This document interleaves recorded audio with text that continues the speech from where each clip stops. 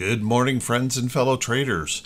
This is Doug Campbell with Right Way Options, and this is the morning market prep video for April 15th, 2024.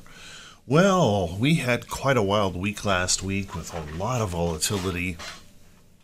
And I know there's probably a lot of folks hoping we get a relief bounce this week. And of course, with the ramp up of earnings events, there certainly is a lot of hope and probably hype on all of these earnings reports coming in. So could be a lot of volatility this week as a result of the earnings reports as well. Over the weekend, of course, we had Iran did follow through with their attack on Israel. And of course, Israel is now saying that they are going to respond in kind. The good news is that their air defense system pretty much made the attack a very expensive fireworks show, shooting down virtually all of the potential threats before they got there. So no particular damage, but clearly raising the stakes over there. And that is having some concern, in various places around the world. First off, Asian markets last night, they were mostly lower on these tensions, and particularly focusing on the worrisome situation in oil that they see, and certainly the strong rally in gold, showing that there is some fear around the world here in these markets, and people are running to safety. If we take a look at European markets are mostly higher this morning, with only the FTSE slightly lower. The DAX is up substantially, and the CAC is looking good as well. U.S. markets are also bullish this morning across the board, looking for a bounce back up, and the NASDAQ being up the most, trying to pump in a half a percentage point gap up this morning, at least this early today. This will change a lot as we move through the morning, but showing a lot of bullishness here in the morning. If we take a look at oil, we've got oil slightly lower here this morning. Right at this second, oil futures down 78 cents at 84.88. Brent has fallen back down below $90 a barrel at down 72 cents at 89.73. And natural gas is down just a bit over a penny here this morning as I record this. If we take a look at our precious metals here this morning, gold is just ever so slightly lower after making new record highs on Friday, down $7.60 an ounce to $2,366 an ounce. But we've got silver and copper a little bit higher, while platinum and palladium are just slightly lower. And then if we take a look at our bonds have been moving around just a little bit here this morning, easing in some places, not easing in others. The 2-year bond is at 4.93, the 10-year bond is at 4.57, and the 30-year is at 4.67. So obviously still elevated on those yields. Obviously adding additional pressure to loans, things like that, additional pressure to banks. So we'll want to be keeping an eye on those. So what does all that mean for today? Well, how about we settle in? Let's buckle up. Let's get ready for the Monday edition of the Morning Market Prep video.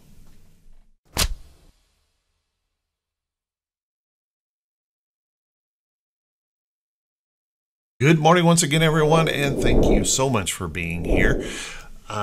Hope you had a wonderful weekend and are ready for another wild week as we enter a little lighter week on the economic calendar, with not reports that probably won't move us quite so much, but then we're going to have a worry about and volatility around all of these earnings reports. that will be ramping up this week. So let's take a look at these index charts and let's see if we can gain some information about how we might want to approach the market today. We'll want to be a little bit careful with the volatility that we've seen and just try to shake off a little bit of bias here and see if we can figure out how we might want to approach this market. So let's take a look. If we look right here on the diamonds, we came into this little area, little tiny area of support. So we can't rule out the possibility if the bears find a little bit more energy in here that we could test this bigger area of price support in the chart. So if the bears were to find some kind of inspiration here today, then I would look for that press down. We might test the low of Friday and then push on a bit lower here to test that level. Now, if we push down below that, I would suggest we're likely going to come down into this area of the chart to test some support of the underneath side of that consolidation. If the bulls can continue to find inspiration this morning, well, the first thing we need to do is see if we can break back through. I'm going to go right here, and you can see this morning we're trying to pump through that already, trying to pump back up through there. You can see this is the pre-market activity right in here, and then we're going to be trying to break that candle high, and we're going to start pushing up toward these resistance levels here in the diamonds to see if we can press on through. And remember, we still have this downtrend we need to defeat as well. So keep an eye on that as we start trying to press up in a relief rally. Can we start breaching some of these levels to the upside?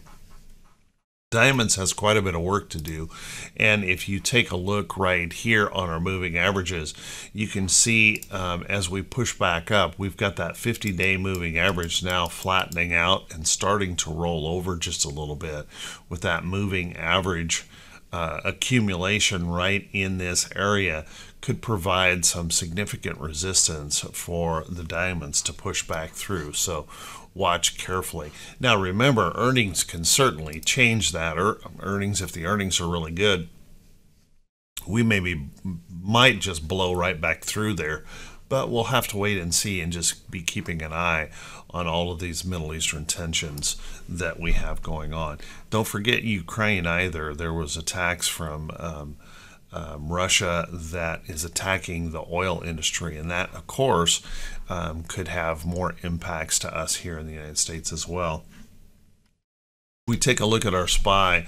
SPY broke this support on Friday, and if the bears were to find additional ability to push down, well, first thing, we're trying to gap up here this morning. We'd want to test this low and see if we would hold that area of price support, and notice that corresponds to a little bit of price support in this area of the chart. If the bears push on through there, then I would suggest the next level would be down here. That would be some pretty big and pretty painful point moves if we were to move on lower. Now, with the bullish sentiment that we've got going here this morning, you can see we're trying to gap back up and retest this resistance here in the chart. If we can push back up through there, then we're going to start looking at some of these levels across here as those resistance areas to test in the chart, and pushing back up to see if we can deal with that downtrend. Popping through there, of course, you can see we'd come up into this area of the chart, and that would be a pretty big point move for a recovery rally. So watch that carefully, and keeping in mind that we still held our 50-day moving average here. So a very different picture than we see in the diamonds as we try to push back up. And of course, big tech giants doing the majority of that lifting. Right now, the Mag 7 is a full 30%. It's never been this high before. 7 companies are 30% of the S&P 500. So all you need to do is move some of those Mag 7 stocks, and you can move the SPY right back up. Now, of course, all of those Mag 7 stocks are in the QQQ as well. And pushing back up here, they held their 50-day moving average just barely on Friday, kind of hanging in there, and now we're gapping substantially higher this morning, trying to pump this back up and get everybody buying again. Remember, we've seen a lot of this where it's pop up, gap up in the morning, and then immediate selling and whipsaw that off. So be careful with that, everyone. Just chasing in first thing in the morning. Give it some time. Let's see where it's actually going to go. But if we can continue this bullish move here this morning, pushing this on up right into these downtrend areas of the chart, let's watch that carefully. In price resistance areas of the chart. If the bears were to happen to find some inspiration here today, well, we'd have to test this area down in here, and then of course breaking on down to last Thursday's low down here. We might test in here. This would be a pretty big move, but a big area of price support for the Qs if the bears were to find some reason to attack. And we could certainly see with the wars and things out there, there could be anything that happens at any moment that changes sentiment here really quickly. So be prepared for that. And then if we look at our Russell IWM also broke a pretty important support here on Friday. You can see failing its 50-day moving average, short-term moving averages, crossing down here, trying to create a little bit a zone of price action resistance in there as well. If the bears were able to follow through today to the downside, first thing we'd look at testing that resistance level on Friday's low, and then I think we would probably push on down and we would test some of these levels down in here. If you look at that green line, this is actually indicating this trend line break that we made here in the chart, and a push back down into maybe some of those areas of the chart looks like a possibility. So watch carefully for that if we were to really get going to the downside. Now for the bullish pump that we've got going here to the upside, first thing we need to do in IWM is break through that resistance, get back up there, and then we can start looking at this downtrend and see whether or not we can push on through to these additional levels in the chart and kind of get things going here to the upside. Remember, big tech doesn't help IWM, so it's going to be we've got this dichotomy going on where we've got SPY and QQQ and essentially 7 companies doing most of the work, and then the diamonds and IWM maybe languishing still below their 50-day moving averages. So kind of a mix of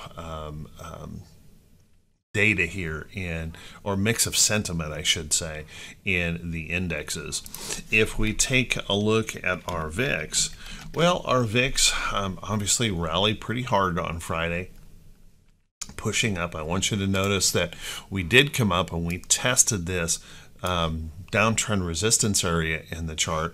We continue to hold onto that upside trend here, and we continue to hold this support area. So what we need to see is we need to see, if we're going to be bullish, we need to see those some of that volatility come out of that chart.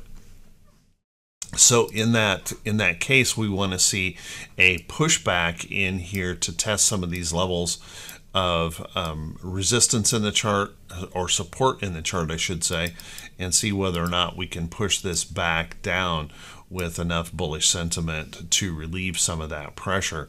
If the bears were to continue to find inspiration in here, remember guys, it's always when we make higher lows in the VIX is when fear really starts to come into the market. And you'll notice in here we're holding this upside trend. So as we push back in here, we're going to want to be watching that little upside trend in here to see whether or not the bulls can push that back down through that area, or if we attack this area up here again and possibly even break on through and set a new higher low in the chart if the bears really find some reason to attack. If we take a look at our T2122, T2122 is probably our best hope of a relief rally here in the market. and we can see that we are in the bullish reversal zone. And if the bears were to push, we don't have a whole lot of space to move to the downside here. So a little relief makes a lot of sense right now in the market. In this gap up open, it's unfortunate we're doing it at a gap up, because then it leaves everyone behind. They can't participate in the gap this morning in that relief. So watch that carefully. And here we have plenty of upside opportunity if the bulls can find inspiration. We haven't seen that for a long time. And if we look for the bearish inspiration after the gap up this morning, well, you notice we're kind of scraping along the bottom here, so we do need some kind of relief here in the market.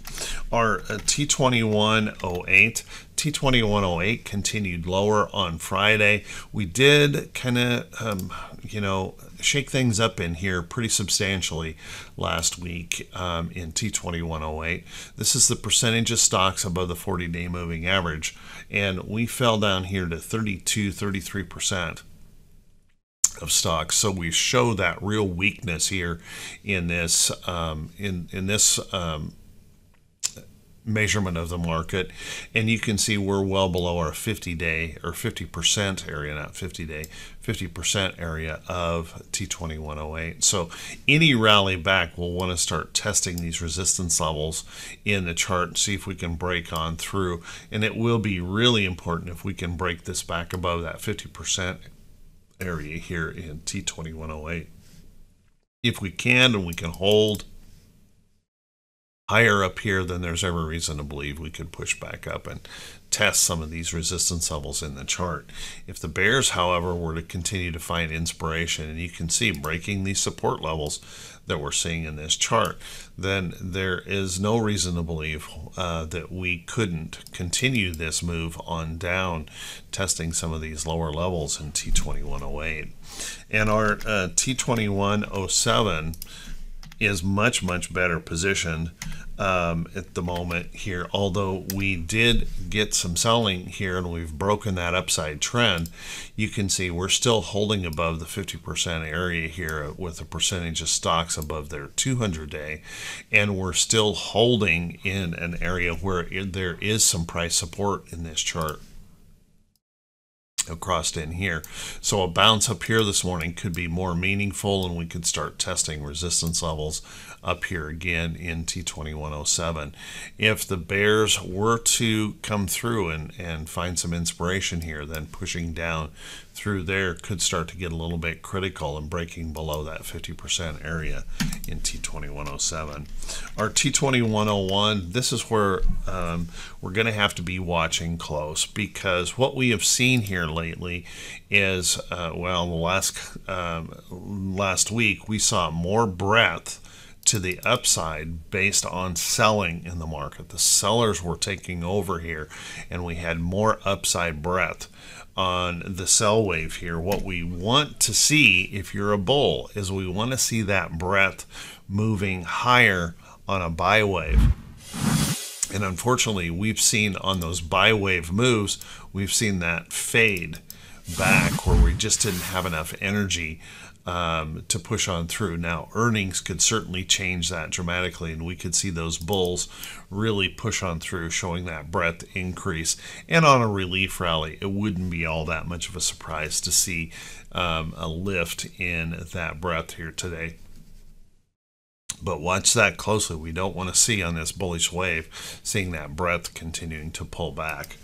If we take a look at our economic calendar here for today, our economic calendar, well, we've got a few things to be paying attention to. We're going to have Logan speaking, has already spoken. I think a lot of these Fed speakers this week will be speaking at the IMF International Monetary Fund meeting that will be happening all week this week. But obviously, when Fed members speak, we have to pay attention because of the kind of things that they're saying about rates right now. We've got retail sales here this morning before the bell. That's going to be the most notable economic report. And you can see retail sales consensus is suggesting that the month-over-month declines from a 0.6 to a 0.4, meaning we may be moving a little bit closer to a recessionary situation if we continue to see retail sales diminish. Our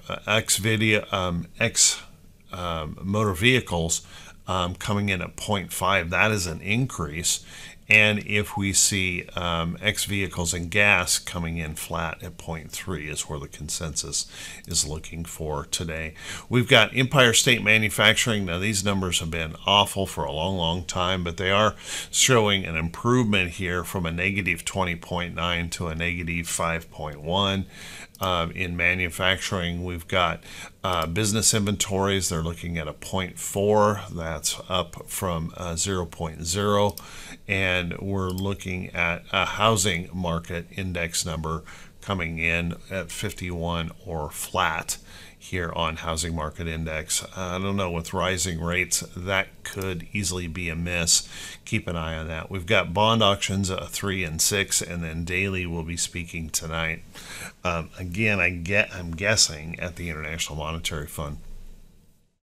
If we take a look into the rest of the week, we've got housing starts, industrial production, we've got a petroleum status number, like always, 20-year bond auction that'll be in there, beige book, Treasury International, and then we've got our normal jobless claims, a Philly Fed manufacturing number, plenty of Fed speakers throughout the week to be paying attention to, existing home sales, and then Fed balance sheet here, and then of course on Thursday, not much in there, just Goolsbee and a Baker Hughes rig count.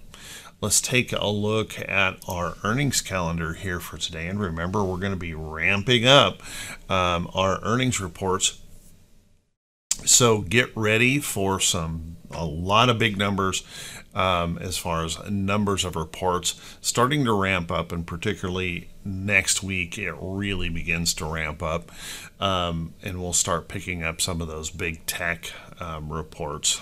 So let's take a look. First off, notables here for this morning. We're going to hear from Bank of America here this morning. Has not reported yet, but keep an eye on that. We're going to hear from BK here this morning. We've got CBSH. We're going to pick up some of those regional banks now. We're going to hear from J&J. We've got Morgan Stanley. We've got Goldman Sachs. We're going to hear from NTRS. And we've got PNC Financial, as well as United Healthcare, which has been pretty darn bearish, moving to the downside here. This afternoon after the bell, we've got FULT that we'll be reporting. We've got HWC on the list, IBKR, JB Hunt will be on there, OMC, and United Airlines will be reporting after the bell today. So keep an eye on those notable reports. Obviously, we can move the market a lot based on how some of these reports come out. So be prepared for the volatility. Let's take a look at some stocks that could be setting up. But before we do that, everyone, if you could do me that favor, if this is the first time you've seen these videos, if you could please click that subscribe button on YouTube, and then also click that bell icon when it pops up so you'll be notified every time I post a video. And if you find these videos to be worthy, to be helpful, if you could do me that favor, that would be clicking that thumbs up button, leaving a brief comment. That helps the channel to continue to grow.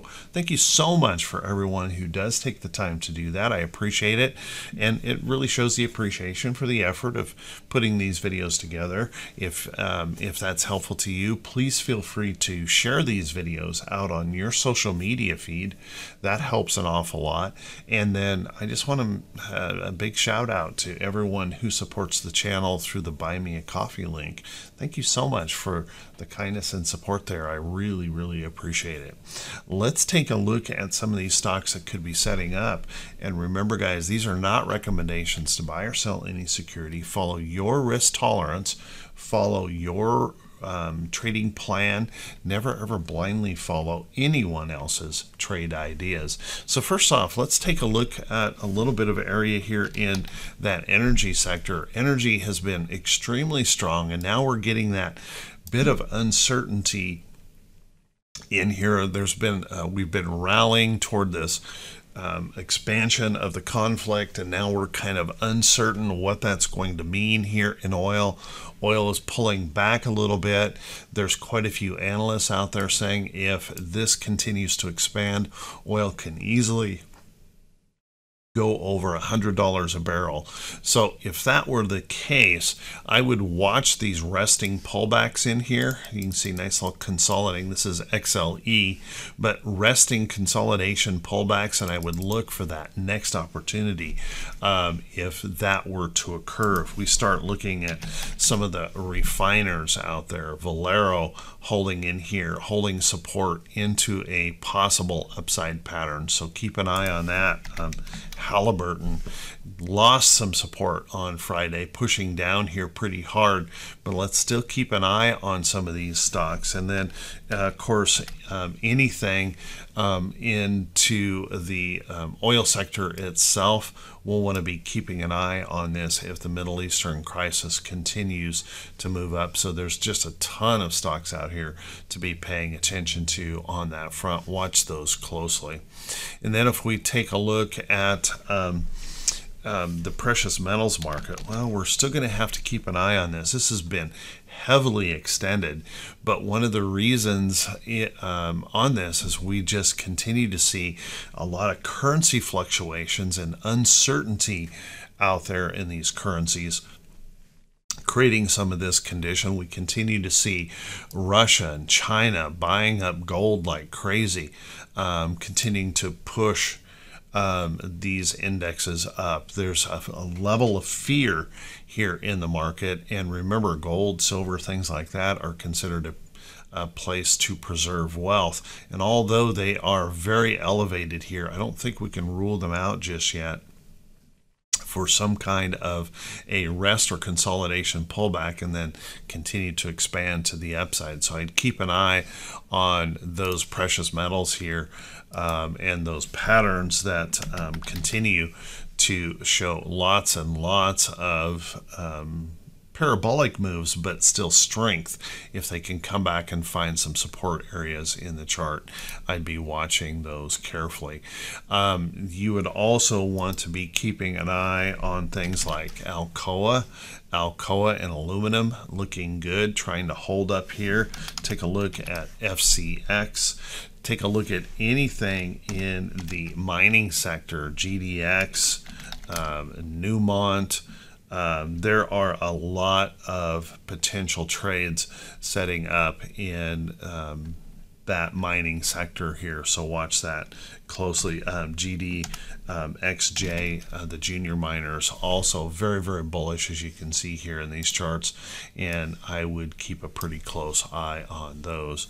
You might want to also be keeping an eye on some of the financial areas well, I'll get this ticker right. As we look at these banking earnings, obviously we've had a pretty substantial sell-off here in XLF, breaking below its 50-day moving average here on Friday. Now we're trying to bounce up as we run into these earnings reports here today on some of these big banks. So watch that carefully here. If we were to bounce back up, it is certainly possible we could run into resistance and create our first lower high in here for some time, and then that sets up that opportunity short, and of course that downtrend that could pick up. So watch carefully for that if we continue to see pressure in these banks. And with yields so high, bond yields so high, there's certainly reason for concern here on these banks. And then of course I would keep an eye on the regionals as well. The regionals are struggling here pretty substantially. We failed the downtrend, the 50-day, and we're back down here testing a 200-day moving average in the regional bank ETF. So I would watch that carefully for, once again, any failure of that 200-day could be a potential short, or if we rally back up, look for that next opportunity to potentially short. Obviously, the regional banks have a lot of exposure to commercial real estate, and that continues to be a pretty substantial problem here for them. So watch carefully here on some of these regional banks. Then let's take a look at a few other places in the market. I still like this chart in Qualcomm. It's holding in this consolidating pattern. All we need is a little bit of bullishness, I think, here in the market, and we may have that opportunity that could push on out. I would be watching that closely. I would be watching with UAL reporting this afternoon. I would be watching anything in that travel sector. We have seen an awful lot of strength in the travel sector. If UAL reports well, start looking at things like Airbnb, which holding into good patterns. Things like RCL, it has been pulling back, but I would keep an eye on that. A lot of travel has held up extremely well in a market where we're seeing some weakness from the consumer, but watch those closely for those potentials that they could begin to rally back up based on some of these earnings reports in flights. Now, of course, if UAL reports poorly, we could certainly see these continue to move on down. So be prepared for that kind of thing. Take a look at TEVA. TEVA came back and tested this price support here on Friday in the chart, tried to bounce back up. If we can get bullishness going here in the market today, watch for a potential re-break of this area, and then we would look for that move back up and hold, and then maybe a resumption of an upside trend here in TEVA. Take a look at some of the pay systems out here. They're really starting to falter a little bit, and earnings are going to be very, very important for these as well on these banks, and of course rates causing them some issues. So as we rally back into here, start watching Visa for that possibility of a rollover. I would be keeping an eye on MasterCard as well for that potential. Big old shooting star in there on Friday. It tried to pop up, gave it all back. Watch that carefully. If it falls off of this support area, that could be a problem. Notice we've got a little bit of a downtrend started in here.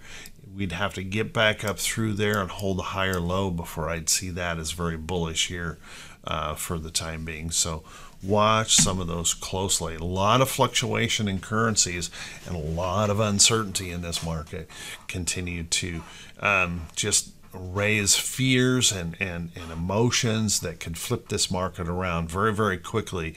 So be prepared for that as you plan for your trading day.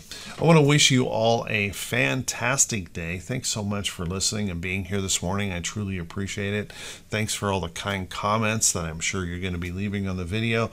You guys are awesome. Do me that favor and make sure and click that subscribe button if you've not subscribed before. And I'll see you right back here, bright and early Tuesday morning. Wishing you all the very, very best.